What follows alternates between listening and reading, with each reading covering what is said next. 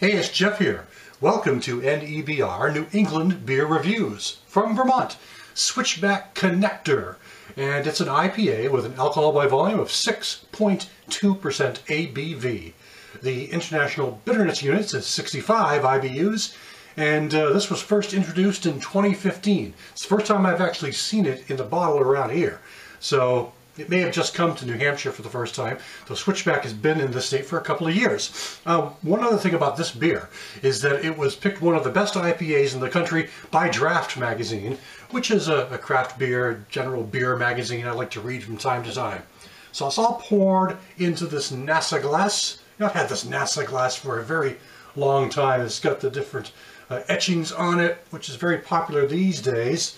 That laser etching effect, which some people like in their pint glasses because I guess it causes much more foam.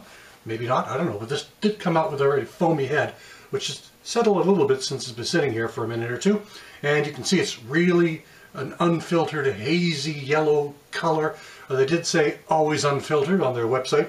So let's check out the aroma. One thing about this one before I get going is that this one's dated. The bottle's dated. It was bottled on November 17th of 2017. So I think that's exactly a month old from when I'm recording this. So let's check this out. The aroma on this has a nice citrus pine character, hops. A nice soft white bread character underneath for the malts. A sweetness. But the citrus and pine are really the key hoppy aromas I'm picking up. That's very inviting. It's got I think the aroma is actually quite inviting.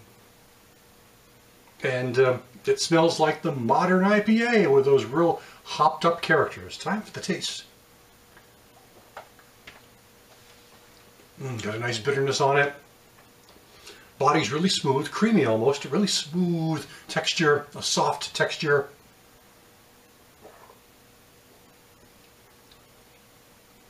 And it's got a good balance to it here. I do pick up a bit more aroma than picking up the hop and the flavor, but I'm definitely picking up hop and the flavor. I'm picking up a nice bitterness at the end. It's really got a lingering bitterness at the end here. A little citrus, a little pine in the taste as well as in the nose, and a good bready, sort of a white bread sourdough character in here.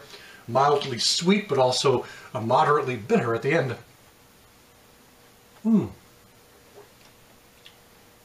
A very nice beer.